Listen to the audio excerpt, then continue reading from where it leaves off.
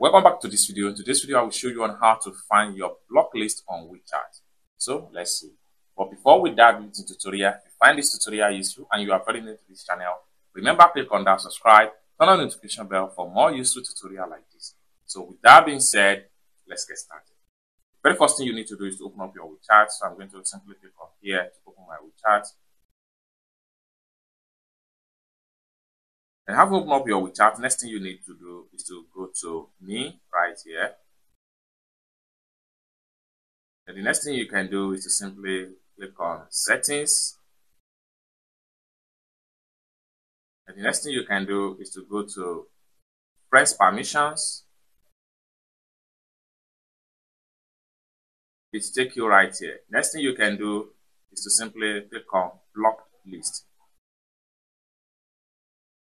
Then you have all the people that you have blocked right here. You can simply tap on them and unblock them as the case may be. It's as simple as that. So basically, this is how to find your block list on WeChat. I hope you really got value for this video. If you find this video useful, give this video a big like, and also remember to subscribe to the channel for more tutorial like this. Thank you so much for watching, and I hope to see you in my next video. Bye for now.